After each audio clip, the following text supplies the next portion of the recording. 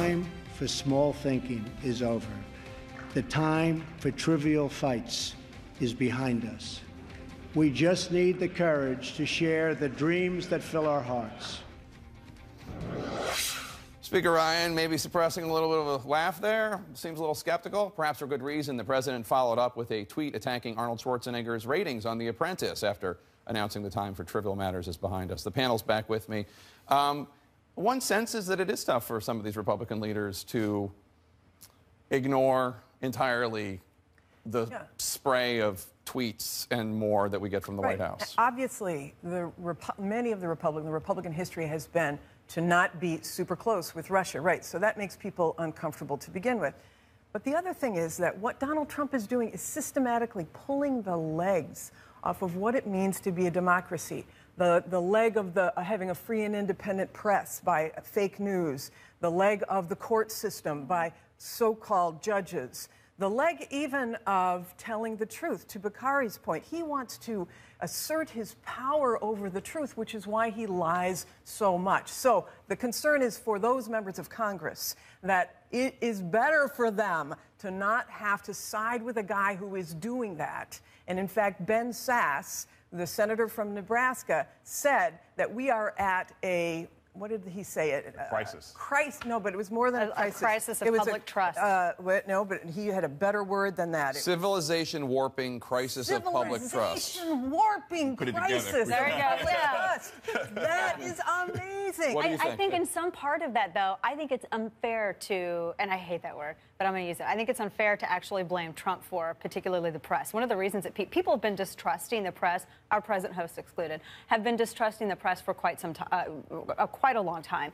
They haven't helped themselves. I feel like I'm in Jerry Maguire. Help me, help you, because they constantly, you want to talk about fake news and propaganda. I remember back the reporting with the Tea Party, and they were cropping people out because they didn't want it to be known that there were black people going out to the Tea Party. Or they would write these insane stories about people who were simply trying to uphold voter integrity. And they were saying that we were racist, that we were bigots, that we just took off our Klan hoods. I mean, this distrust with the press has been the press's fault. I think we have to make a difference. I'll give you that, but I'll give you that. Well, it's there. I think this is larger than that, because this White House has eroded trust in our institutions. Let me give you the perfect example. The President of the United States, the Vice President, Kellyanne Conway, the Chief of Staff, and Sean Spicer have all come out and said that they've had no campaign contacts with Russia. All of them have said that. But what we now know is that Jeff Sessions had campaign contacts, Jared Kushner, J.D. Gordon. It doesn't matter. You can't jump in and jump out. Either you're going to tell the truth, but you can't hold it against Jeff Sessions for not answering a question in the past that they wanted to ask him in the future. I can hold Jeff Sessions to the standard that you have to tell the truth under oath. And he did. I think we disagree on this. I will say, in this debate, if everything becomes this constitutional democracy crisis and the world is coming to an end, then serious matters will not be addressed in the appropriate way. We have to take each issue as it is. I think they have a very clumsy communications process right now that they need to get their handle on. I don't think that means democracy is collapsing. One last point with the Twitter stuff. I have a love and hate relationship with his use of Twitter.